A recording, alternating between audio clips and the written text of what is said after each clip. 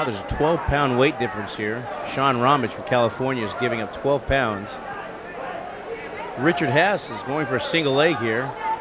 Ramage is a really good wrestler, so it's going to be hard to take down.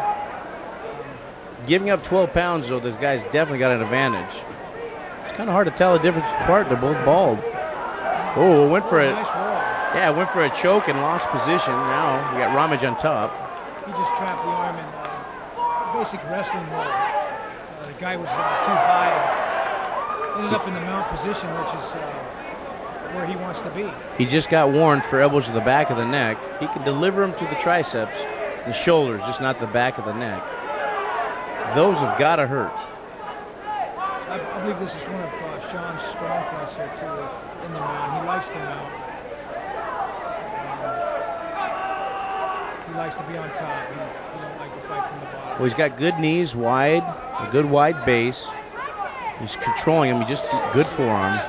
Slip that elbow in there, too. Yeah. He's working inside, so.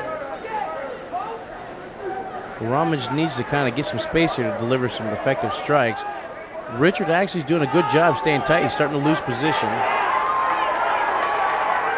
Ooh, there's some good forearms and there's some good strikes. Oh, he's tapping out. Strong finish by Shawn Ramage.